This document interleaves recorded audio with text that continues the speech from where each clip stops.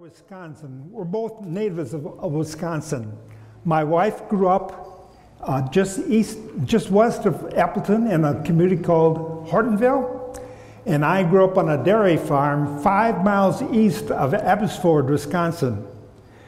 My dad was not only a small dairy farmer, but also an electrician, and he brought electricity into many farms in the area.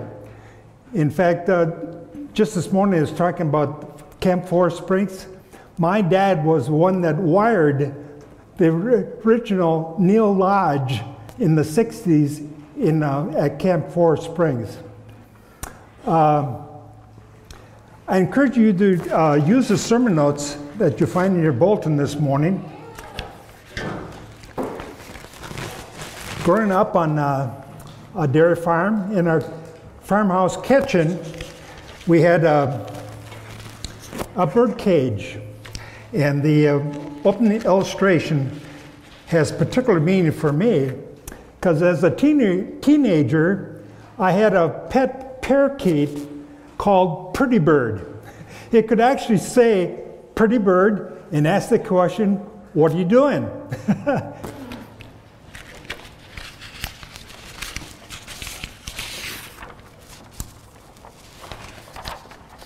I want to talk to you about Chippy the parakeet. In his book, The Eye of the Storm, Max Lucado describes the exceptional difficulties in the life of a small pet bird called Chippy. Chippy the parakeet never saw it coming. One second he was peacefully perched in his cage. The next he was sucked up, washed up, and blown over. The problem began when Chippy's owner decided to clean Chippy's cage with a vacuum cleaner.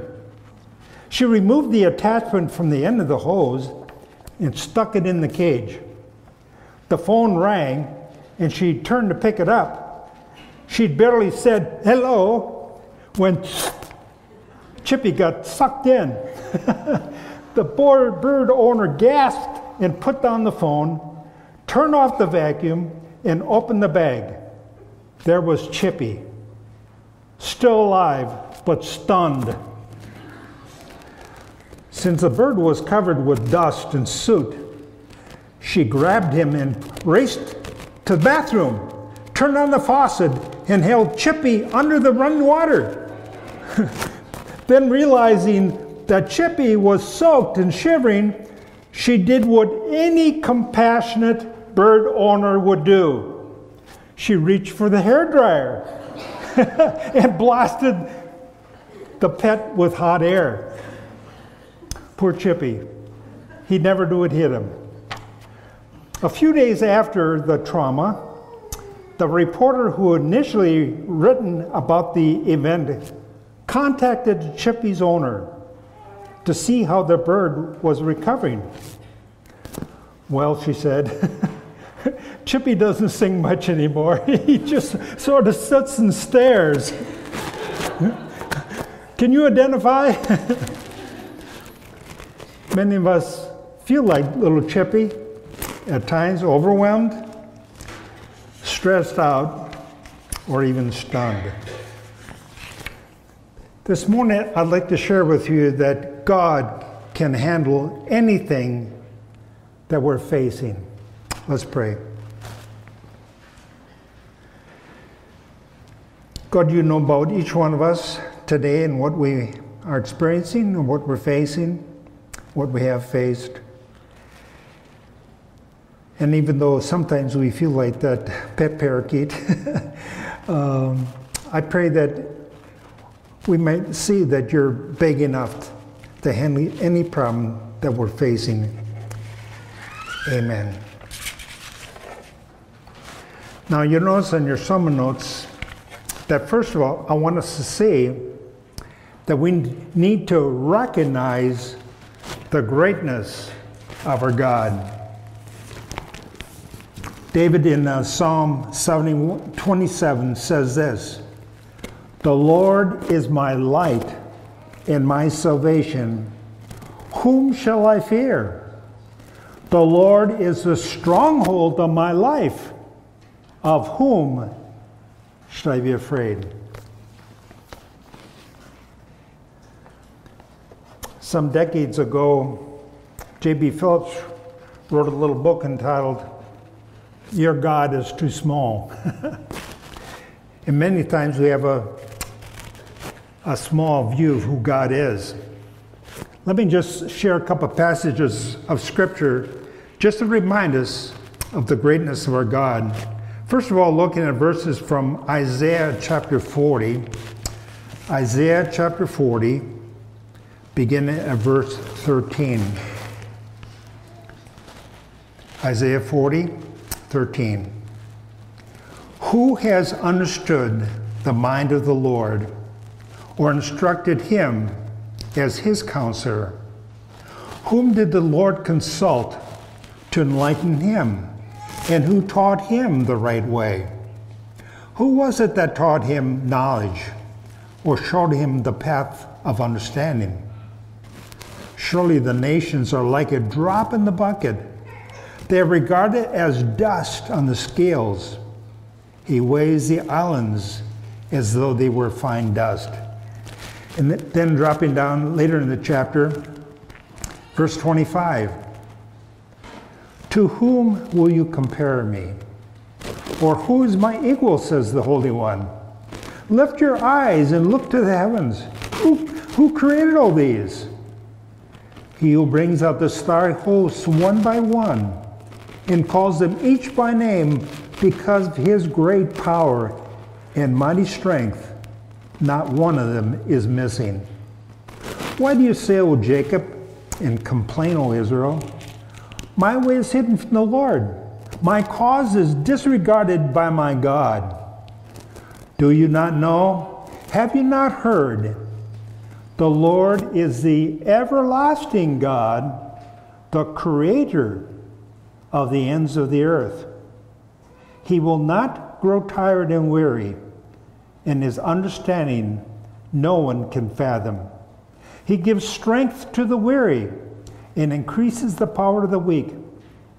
Even youths grow tired and weary, and young men stumble and fall. But those who hope in the Lord will renew their strength. They will soar on wings like eagles. They will run and not grow weary. They will walk and not be faint. Then also draw your attention to Psalm 139. The beginning verses 1 through 4 talk about God's omniscience. He's the all-knowing God. O Lord, you have searched me, you know me. You know when I sit, when I rise, you perceive my thoughts from afar. You discern my going out and my lying down. You are familiar with all my ways. Before a word is on my tongue, you know it completely, O Lord. Even before I speak, God knows what I'm going to speak. And then over to the New Testament in Matthew chapter 10, the words of Christ. Matthew 10, beginning at verse 28. Do not be afraid of those who kill the body and cannot kill the soul. Rather be afraid of the one who can destroy both soul and body in hell. Are not 2 sparrows sold for a penny? Yet not one of them will fall to the ground apart from the will of your Father. And even the very hairs of your head are numbered. So don't be afraid. You are worth more than many sparrows.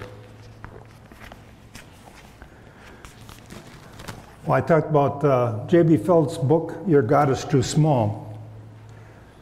More recently, pastor-author Tony Evans related the fear his wife has of flying in a small plane. And he would tell her, your faith is too small. And she would reply, no, your plane is too small. You see, we need a a Delta jumbo jet kind of God instead of a single engine Cessna. Recognize the greatness of our God. Secondly, I want us to note this morning, acknowledge the reality of your problem. David had plenty of problems.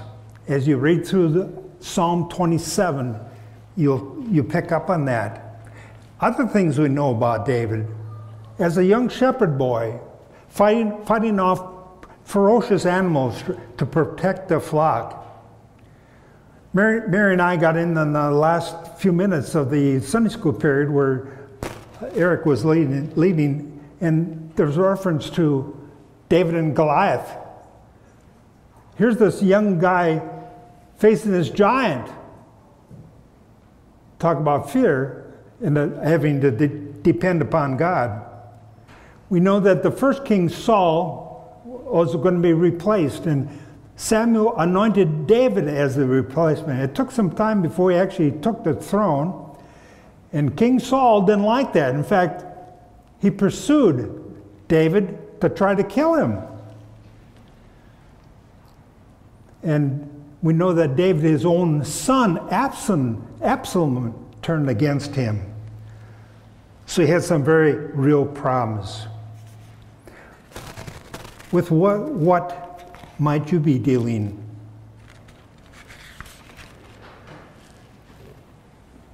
Health issues would be a concern that we have. Many of you here this morning are parents or grandparents. Mary and I are privileged to have 3 children. Our oldest son and his family live down in Peoria, Illinois. Our youngest son and his family live down in, our oldest son lives down in St. Louis, Missouri. Our youngest son lives in Peoria, Illinois. And our daughter is the closest to us geographically, living in western Wisconsin in New Richmond, about 70 miles from our place. Well, the 11-year-old daughter of our daughter's best friend has had her 3rd bout with cancer. Her first surgery was at 22 months old. And as of Friday, in a hospital in Minneapolis, the parents had signed a DNR, a do not resuscitate. I mean, humanly, it looks hopeless. Her body is shutting down. And so Friday night, family and friends, including our daughter, her husband, and 2 sons, were saying goodbye. Now, anything short of miracle can bring her back in this life. Our oldest son in St. Louis, his wife's youngest brother, several years ago at age 38, had devastating diagnosis of cancer, terminal cancer, and God miraculously touched him, and he's had unbelievable health up until just about last week when they noticed that the cancer has returned. Those kinds of things trouble us, and we ask why. Now, perhaps you've gone through some particular high health concern yourself. August 20th, 1991, be 28 years ago next month, I collapsed with a brain aneurysm. We were living in Illinois at the time, and a neurosurgeon in Peoria, Illinois, would not give my wife or our 3 teenage kids any assurance of life, death, or the quality of life. God raised me up and gave me extension of time. Unbelievable. So we have health concerns for family, friends, maybe ourselves. How about jobs? Is that a concern for you? Now, those that are younger, they're wondering, well, what does God want me to do with my life? Beyond high school, should I go to get some technical training or go to a liberal arts college? What does God want me to do? And then once you have a job, there might be a downsizing so that you're without work. Or recently, as we experienced in Eau Claire and Marshfield, shop actually closed down. Those are hard things to deal with. What about schooling? I suppose a lot of young people are really glad they're on summer break. And they sort of dread going back this fall. Why? There may be bullying going on. Maybe they're the object of bullying. And now even they can bully on social media, and it's devastating. How about churches? Do churches go through challenges or problems? Currently, your church is going through a transition of leadership, seeking a new pastor. And I'll address that challenge at the conclusion of my message. How about relationships? There can be misunderstandings.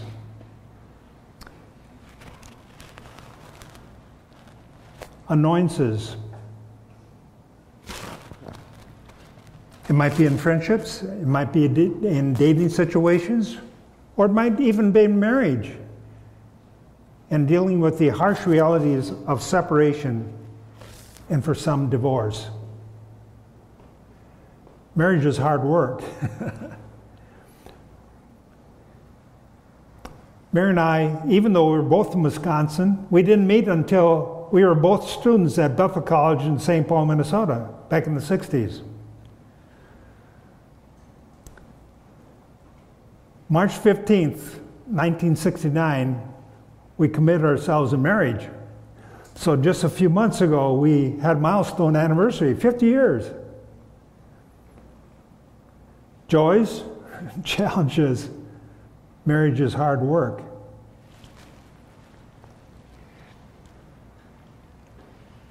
How about finances? Maybe you're overwhelmed by debt. What can I do for an extra income? It may be spiritual struggles.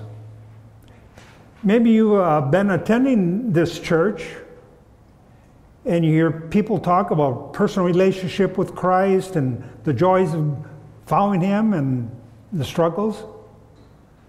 But you're sort of an outsider. You're still struggling with making a personal commitment to Jesus Christ. Or you may know Jesus Christ as your personal Savior and Lord, but yet you're struggling with certain temptations or decisions, doubts.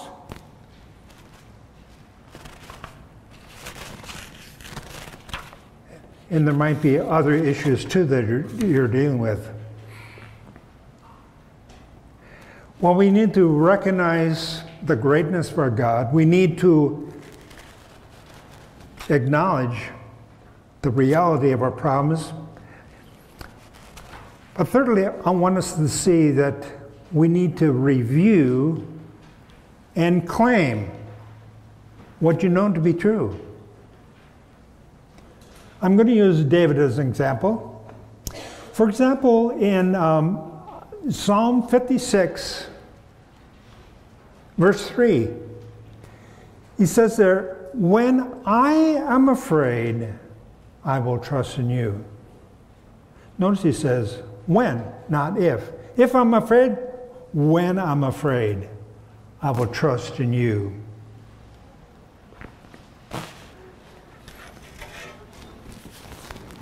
In Psalm 27, let's look at one of those verses. It takes a conscious decision.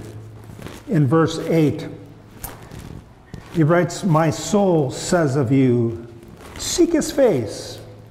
Your face, Lord, I will seek. It's sort of like reminding yourself, saying, self, you need to look to the Lord. And that's what David did. Let's also look at the Apostle Paul in Romans chapter 8.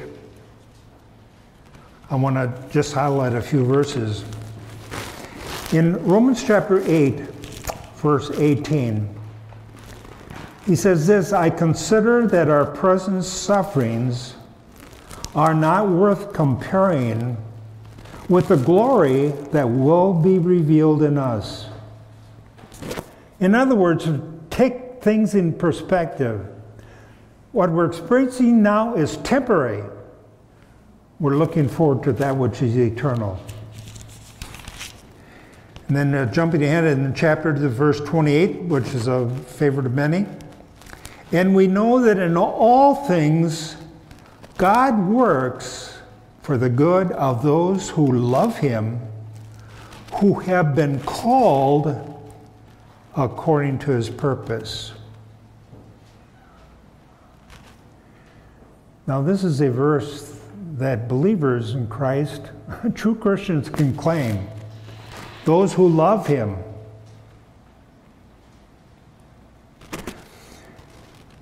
The Apostle Paul, as he summarized his ministry there in the first century among Jews and non-Jews alike, boiled it down to two emphases that he had: repentance and faith.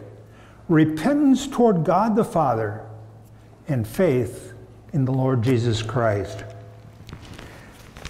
Recognizing that by nature we have offended a holy God because of our sin. And recognizing the only way to solve the sin problem is to put our complete faith and trust in Jesus Christ. Repentance and faith. So maybe you're even here this morning, you're not taking those two steps of repentance and faith. I'd encourage you to do that as God speaks to your heart.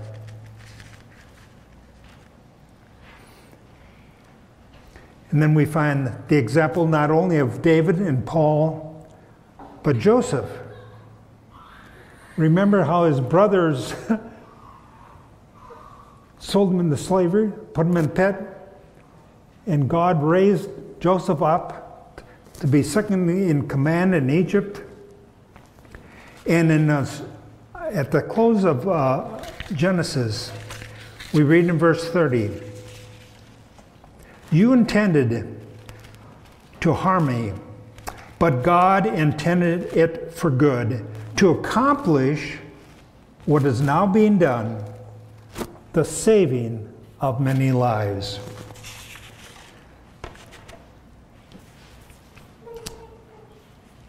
So God using tough situations for his glory. Let me just share a couple of passages of scripture on a personal note.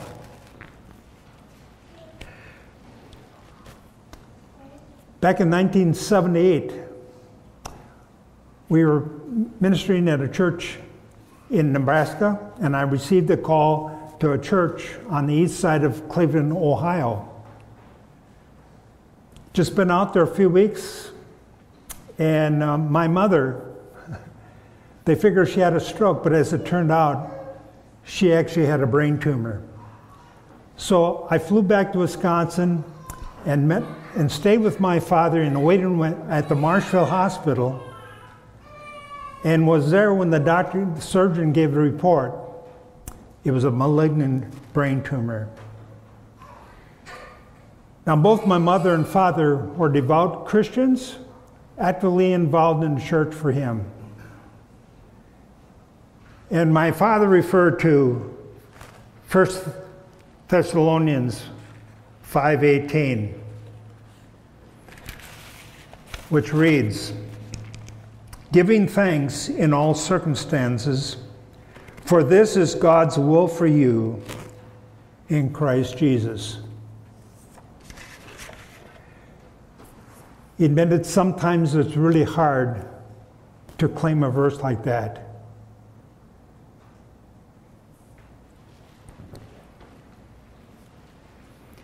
When I was a junior in high school, my parents gave me a Christmas gift of a study Bible, and my mother handwrote Proverbs 3, 5, and 6. Trust in the Lord with all your heart, and lean not on your own understanding. In all your ways acknowledge him, and he shall direct your path. And then in parentheses she wrote, today, tomorrow, and forever. I really treasure that Bible. It had rebound as a reminder of someone who really loved the Lord and wanted her children to serve the Lord too. Now the question, why? Back in 1978, there wasn't the kind of protocols or treatments for brain cancer as there are even today. And my mom didn't handle chemo very well at all. So she only lived for 14 months after diagnosis. So she went home to glory at age 66 in 1979. My father had the privilege of living until 2002, just a few months shy of 93 years old. Now we can ask, why? Why does God take some and leave others here on earth?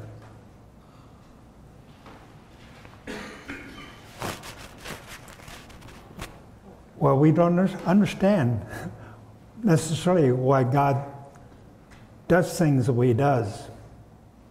This is where trust really comes in. And I said I'd address the issue of your church being in transition.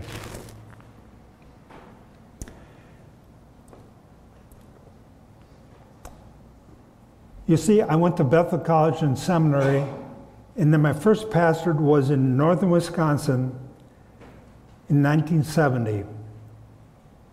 So I've been a pastor since 1970. And I had a friend who was an interim pastor and said, Ken, any time you're thinking of seriously retiring from full-time ministry, how about considering being an interim pastor?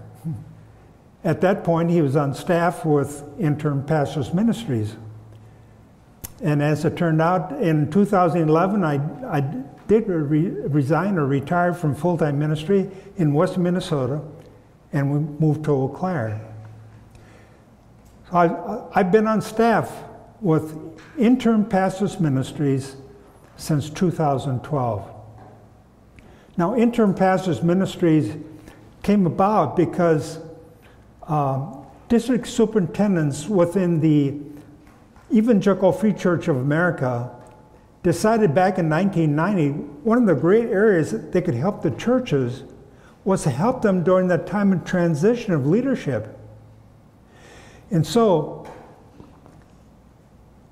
Interim Pastors Ministries was formed.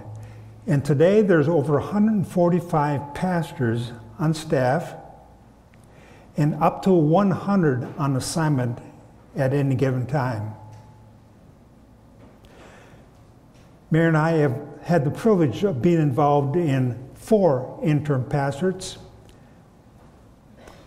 And God has really stretched our own faith as we've worked with congregations through that process. But I want to share with you ways in which I challenge those 4 churches that I served. Now, currently, your church is well on the way interviewing candidates for potential candidates for a new pastor. But as an intern pastor with experience in that way, I want to just challenge you as I challenge those 4 congregations. First of all, there are verses to memorize and review.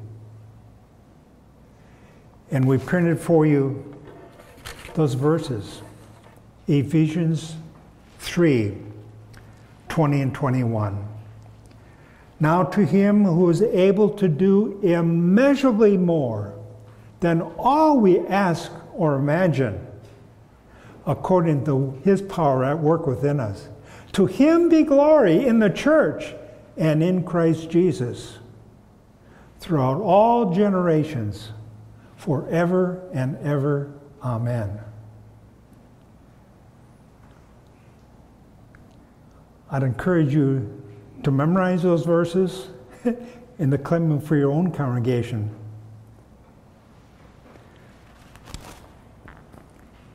And then also, I want to challenge you in terms of a prayer ministry.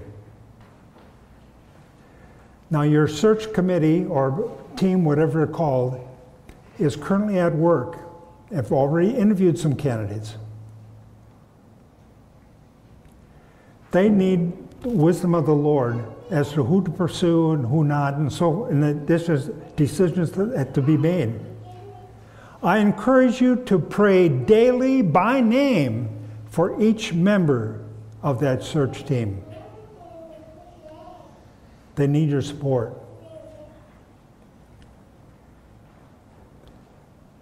Don't end there. When you have a new pastor on board, pray for him too and his family. Pray for the leadership of your church.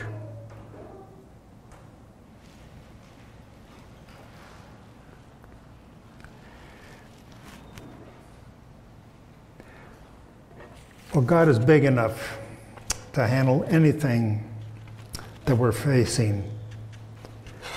We need to recognize the greatness of our God. We need to recognize the reality of our problems. We need to review and claim what we know to be true. Emphasis upon memorizing verses. I've been fascinated looking at your Facebook page and see that you have a thriving Awana ministry, and a number of the churches that we've been in have also had Awana, with a great emphasis upon hiding God's word in our hearts.